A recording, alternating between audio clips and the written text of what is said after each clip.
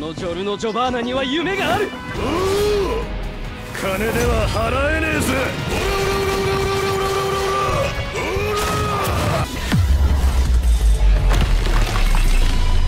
それがゴールドエクスペリエンスレクイエム。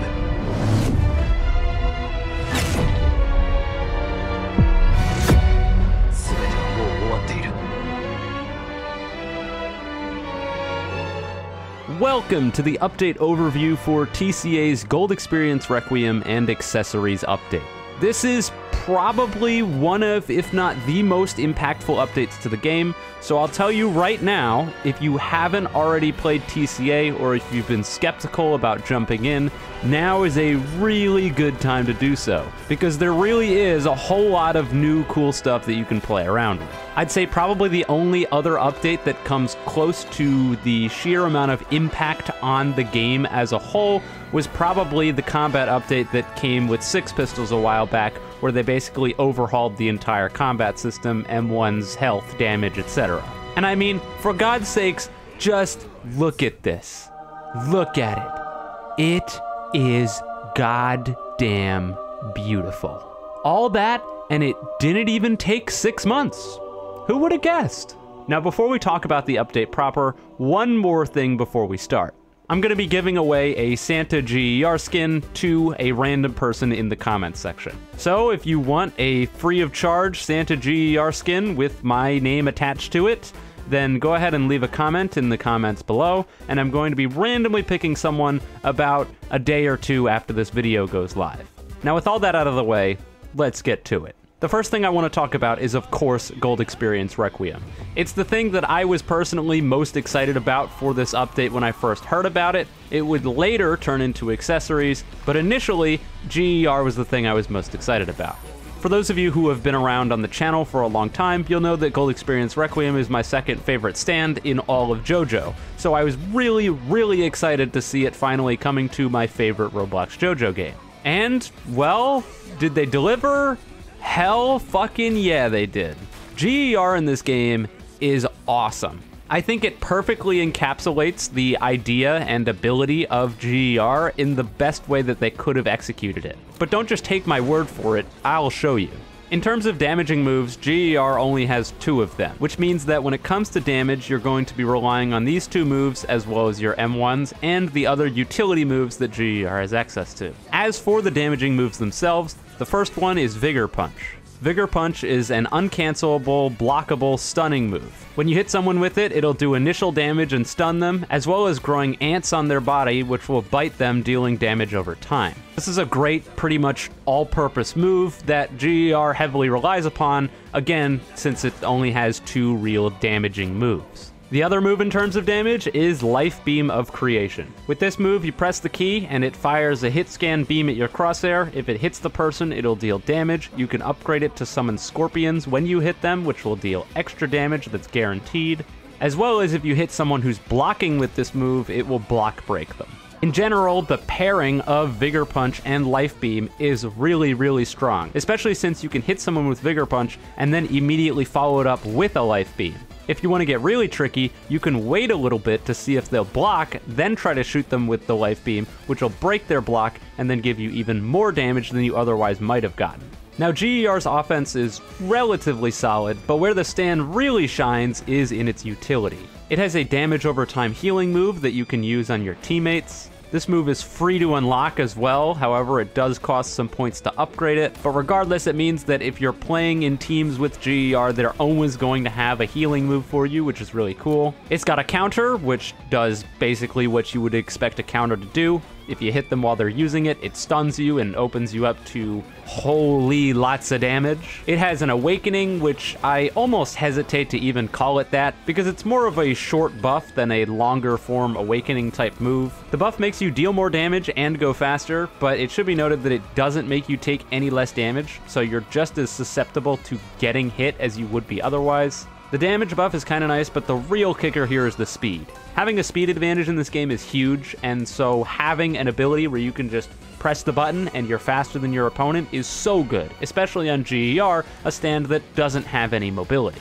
And finally, the big bad No You move. Return to Zero. This is definitely the coolest thing that GER has, and I'm kind of surprised that I haven't seen Return to Zero implemented in this way anywhere else so far. Maybe it has and I've just been selectively blind to it, but in TCA it's really cool.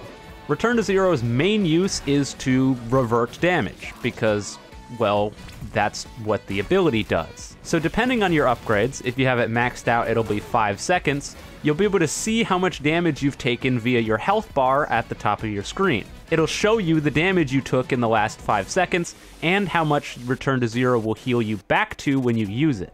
This means that Return to Zero is incredibly good against really high damaging combos, as well as ultimate moves like Time Stop. It effectively completely denies the use of Time Stop, because if you use Time Stop and then attack a GER, right after the Time Stop ends, they can press one key on their keyboard and your Time Stop is no more. This way of implementing Return to Zero also let us avoid the sort of YBA nonsense where you use Return to Zero during a Time Stop and it cancels it for everyone involved. Because now you can choose whether you want to use it or not, and it will only affect you rather than affecting everyone around you. Now, aside from just healing you, Return to Zero has 2 other uses. The first is that when you use it when you're not stunned, it stuns anyone around you. It's not a long stun, and it doesn't really confirm any of your moves, but it does end you slightly positive, which means that you can throw out moves, and a lot of the time if the enemy doesn't block, they're gonna get hit by them. And then the other use for Return to Zero is that you're able to use it at any time while you're stunned. This includes getting block broken or parried.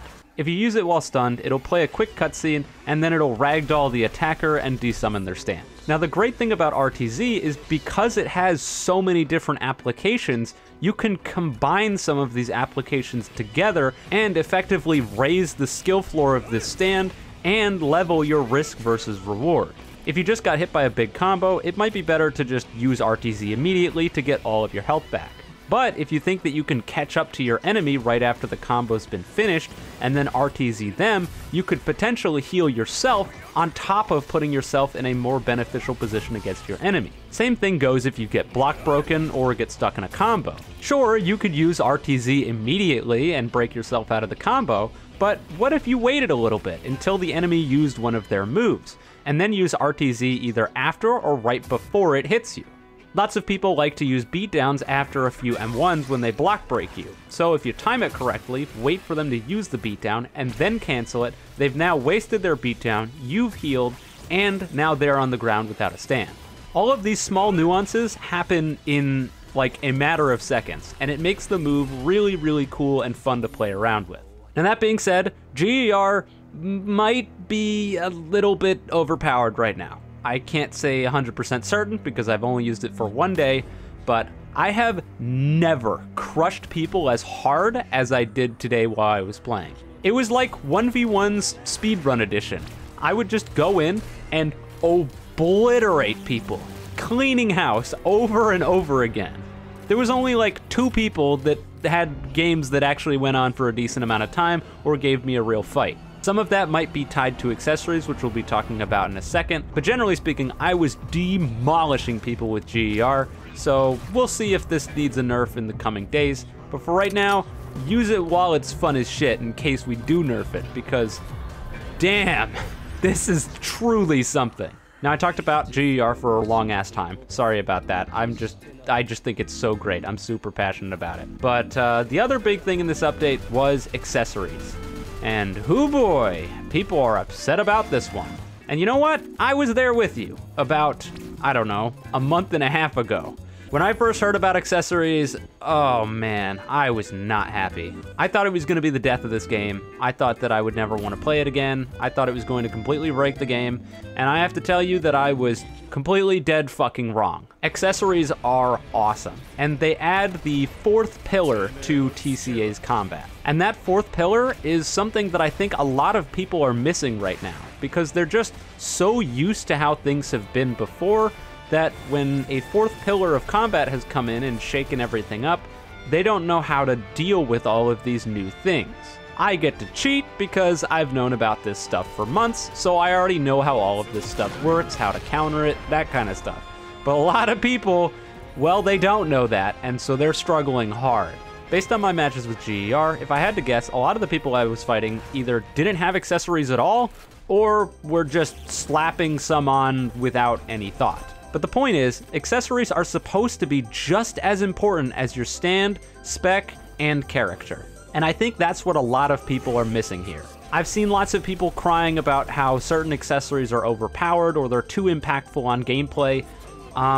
And to those people, I'd say, well, that's kind of the point. In terms of overpowered accessories, there are some that excel more than others. That much is definitely true. And while we tried our best to test all of the accessories, there's definitely going to be some of the stuff that slipped through the cracks that maybe is a bit stronger than we initially intended it to be. That being said, a lot of the complaints that I've seen that have been levied towards the accessories have been just nothing short of utter nonsense.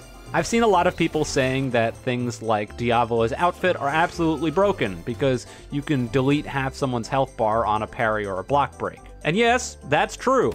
But on the other hand, skill issue. And I don't like saying that, but the reality of the day is a lot of really good players at this game are never going to get block broken or parried. I'm guilty of getting block broken a lot because I just play stupid. But at the end of the day, if you're playing this game at a higher level, you're not going to get block broken or parried. That makes this accessory effectively a noob killer. And this update introduced a lot of noob killers. And these noob killers have given, well, noobs the impression that there's a lot of broken, overpowered accessories because they directly exploit the flaws of bad players. I don't know how else to sum it up other than that. If you're getting block broken over and over again against a player, or getting parried over and over again against a player, you were probably screwed anyway. Now you're just double screwed. And the other thing that you have to consider is if you're running something like Diavolo's outfit, you're now not running something else that could be helping you. So if you take a situation where someone's running Diavolo's outfit and the Joestar Mark to make them do 10% more damage, and they're going up against somebody who's using the Accelerated Bible, which decreases your cooldowns if you land your moves, as well as, I don't know, Gentleman's Wrath, this person with Gentleman's Wrath, if they don't get block broke or parried, well, Diavolo's outfit is completely useless to them now. It does nothing, and they're at an objective disadvantage for putting on that accessory. There are a lot of examples like this. I saw some complaints about Joestar Punch, and I just, like, I don't know how. Like, you guys, people are just, I don't know, they see Big Punch Haymaker move that does 30 damage, and they're like, oh my god, broken! Guys, it does 30 damage. That's not that much. That's like 3 M1s for most stands in the game. And it has a 30-second cooldown. And they can't run anything else. Like, they have to run that. It uses up any sort of stat bonuses they could use. I don't know. I think that as the accessories go on, people will come to terms with it and see eye to eye with the vision of myself as well as the other people on the design team and the developers. But for right now, I think the outrage is going to go on for a little bit longer.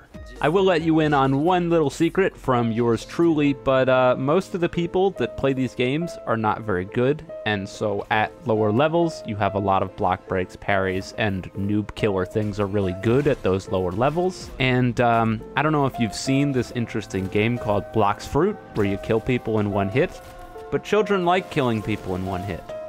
So all I'm saying is, if we can have a system that allows bad players to kill each other in one hit, but good players have a new interesting system, well, I think you see what I'm getting at. If you want some of my favorite combinations for accessories to try out for yourself, my personal favorite is Jonathan's chestplate along with Jonathan's shirt. Jonathan's chestplate increases your damage by 20% and takes away 60 of your health, and Jonathan's shirt increases your health by 60. So in other words, I'm just doing 20% more damage. I'm a fundamentals kind of guy. I like to just play the game as normal without too many gimmicks. And so just getting 20% damage? How can I say no to that? Of course, lots of people have already seen the oh my god, holy shit that is Diavolo's outfit and Jonathan's chestplate, which makes people's health bars vanish if they get block broken or parried.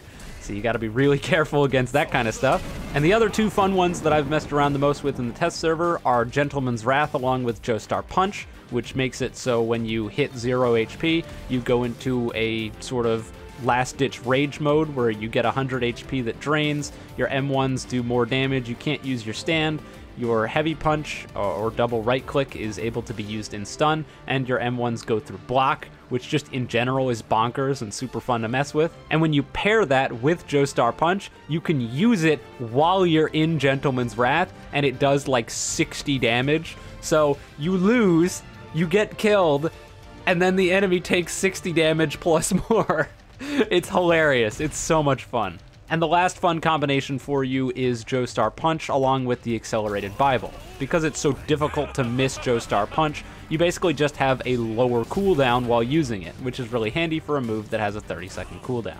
But overall, accessories are going to open up the game to so many possibilities. And I think that a lot of people are not understanding just how high of a height that we can get to with this. Just how many different ways to play we can add.